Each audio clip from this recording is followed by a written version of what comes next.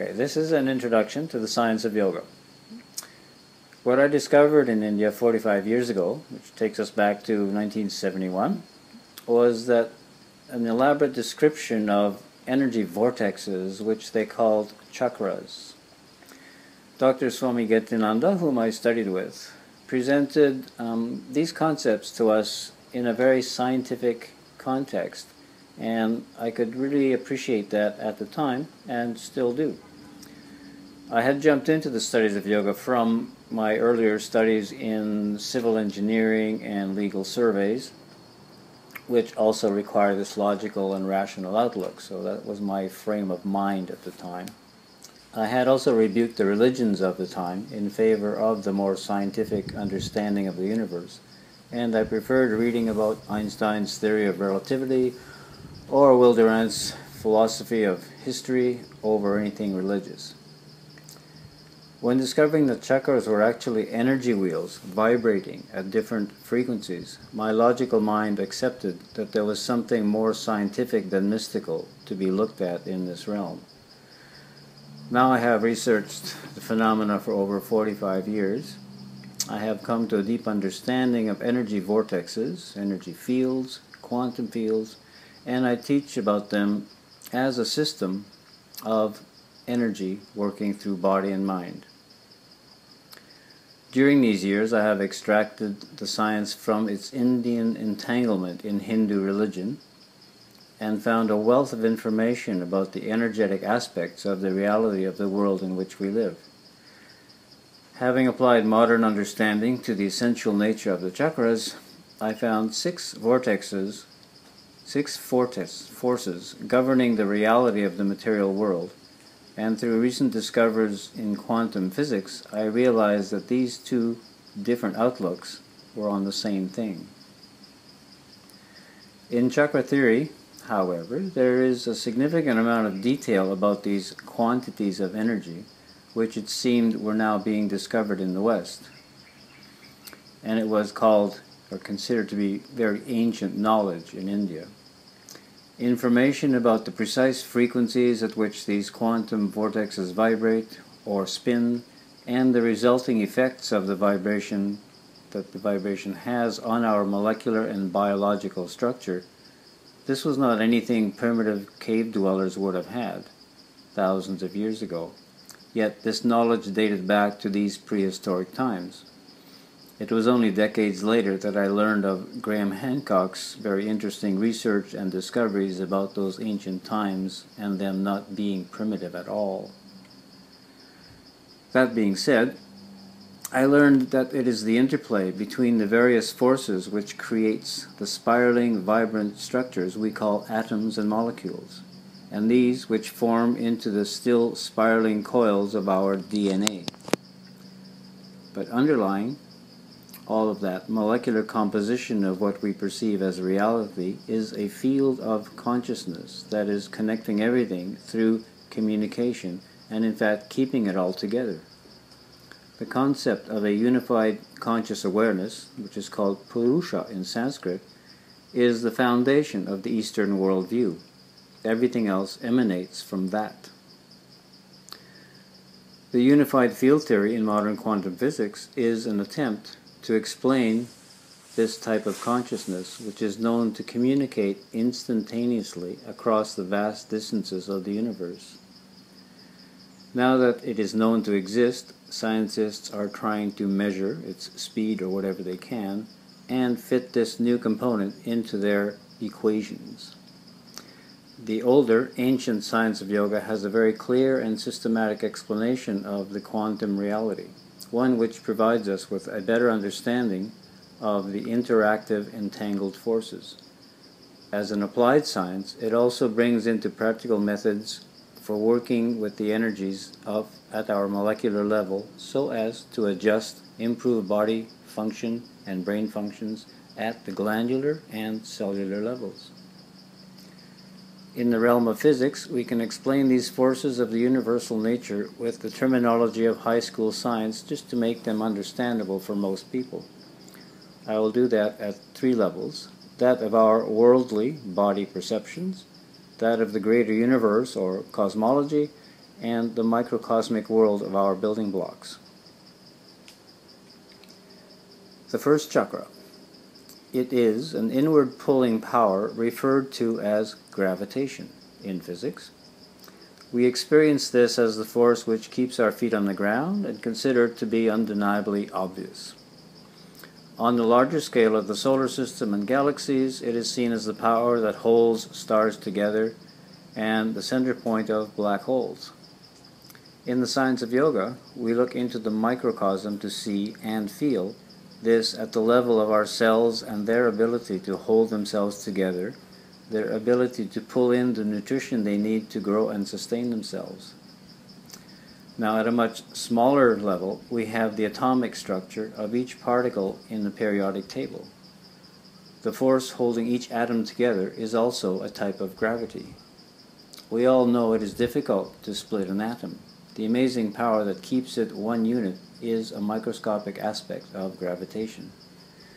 To break it apart, we need a nuclear reactor, an atom bomb, or a hadron accelerator, or collider, but we don't really need to take them apart, or we shouldn't. In the practice of yoga, this energy is not a theory, but it becomes an experience as we learn to feel it, and then we can apply it as needed at our cellular and glandular levels. For the second chakra, the force is somewhat weaker but in the same direction. It's pulling inward. In physics or chemistry, this is called covalence, and it is seen as an attractive power that holds atoms together in a molecular formation. It is thought that they share electrons in a relationship, or in entanglement, as it is called in modern physics, which bonds them for a while, tying them together. It also boils down to the milder attraction between positive and negative charges amongst the atoms. At the planetary scale, this can be seen as the orbiting aspect of moons around mother planets and planets around their suns. Gravity is still part of the equation here, balanced with the centrifugal force of the orbital motion. The interplay between these two forces is the balancing and loosely held energy of the second chakra. Movement is required to create this energy of centrifugal nature. When that motion is out of balance and the spin goes too fast, we find the orbit breaking and the spin becomes a trajectory. This connects to the third chakra energy, which is the power of transformation and change. In a sense, the second energy is actually an intermediary and not a force of its own. Nevertheless, it is a major factor in the manifestation of the world, since most everything we see is made of compound molecules, an assembly of atoms held together by this covalent force. Ultimately, this bond is a polar attraction from proton charge of one atom to the electron charge of another. In our human biology, this power manifests in the ability to combine amino acids into proteins and other metabolic activities, an ongoing process within every cell, every gland, and every organ in our body. The third force we have is transformation and change. We see this one in fire at the worldly level and experience it as the heat and light of a burning candle, or whatever fire is. It is not a force that brings together like the two previous chakras, but rather one that breaks apart. As we add heat to an object, the molecular bonds weaken, become more flexible to the point of melting down things, and eventually the bonds are broken, with a resulting chain reaction amongst molecules so that one sparks the other and they release electrons, photons, and waves that we can see and feel. At the planetary level, this is the aspect of the sun and stars. A similar power in the sun radiates that one outward into a radiance of sunlight, becoming the electromagnetic waves. And these are actually the fifth force. In our biology, this force becomes the digestive ability, which breaks apart the food we eat into smaller molecular components which can then be reassembled into our own proteins. As well, it becomes the cell metabolism which liberates energy for us to work and play with. The fourth power is another invisible energy that we can feel when we hold two magnets with the same polarity facing each other.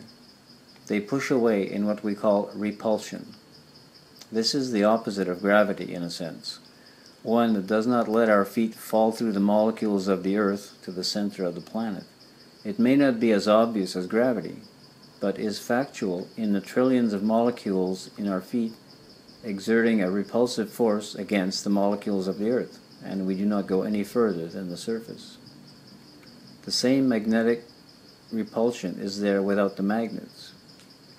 We must also remember that modern science has determined, at the molecular level, we are mostly empty space, even though it does not appear that way to our eyes, nor to our sense of feeling.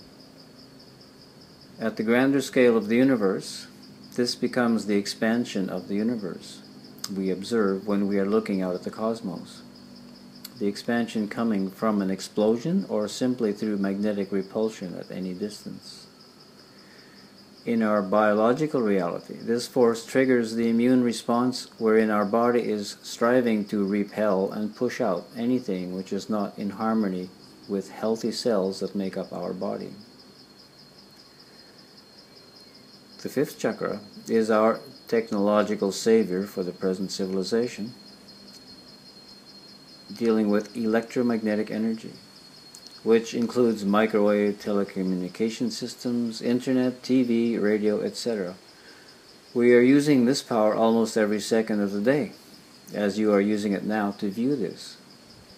In our human reality, both our thoughts and speech are highly influenced by this energy, since it is in a constant state of vibration, and both our verbal thoughts and our speech are generated by vibration.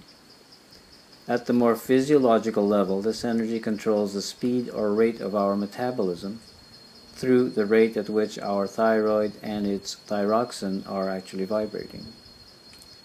This state of metabolism affects all of our cells, from the most muscular to the most sophisticated brain cells. Subsequently, the speed of our thoughts are governed by this as well. The sun and every other star, which are also suns, are radiating this energy at all times. It fills every cubic centimeter of space and permeates each atom, from every conceivable angle, traveling as a wave of possibilities until it snaps into the electron-proton duality that make up the atomic world. This is happening all the time and all over the place, and as a result we experience our bodies walking around on planet Earth. Everything we perceive materially is, in fact, a configuration of atoms and molecules, yet we see only the outer configuration or shape, not the atoms. Nor do we see the electromagnetic waves as they collapse into particles. In fact, we see less than 1% of this energy in the form of visible light. And only thanks to technological tools have we become aware of the greater reality. Chakra 6 puts a separation in the electromagnetic phenomena, giving us independent magnetic force. In our technical world, it is the magnets that we use to create electricity in the first place, simply by moving them. Without motion, it is a magnetic line, a matrix, a magnetic field. Another invisible and subtle force, yet it is there at the center of every electromagnetic field, wave, and atom. At the Earth level, this magnetic field is what guides our navigation around the planet, not only in humans, but also in other creatures like the birds and the bees.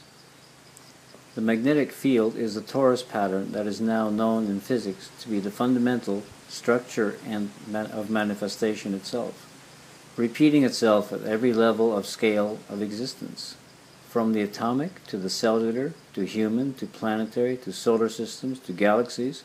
This pattern is repeated. It is also the matrix that holds everything, wave, or particle in its designated place. At the human level, it is through this energy that we direct our thoughts, as well as our actions, and of course, the central lab for our brain and body chemistry. The seventh chakra is the field of conscious awareness that is observing the entire manifestation. what is now called the unified field in quantum physics. Through its interrelated communication, it holds the electromagnetic ocean in order rather than chaos through its structure of the magnetic matrix. Each and all of the forces below are dancing their life into existence through their various vibratory frequencies of this electromagnetic substance. So, from the field of conscious awareness, we enter the magnetic matrix of the 6th chakra. From there we dive into the electromagnetic ocean of the 5th chakra. From there the interplay of the various frequencies produce the repulsion of the 4th chakra, the sparking transformation of the 3rd chakra, the attractive covalence of the molecular structures at the 2nd chakra, and the atomic gravitational force of the 1st chakra. This is all quite scientific and is the foundation of the science of yoga, as taught at the Pyramid Yoga Center and at the Chakra Yoga Center. Namaste.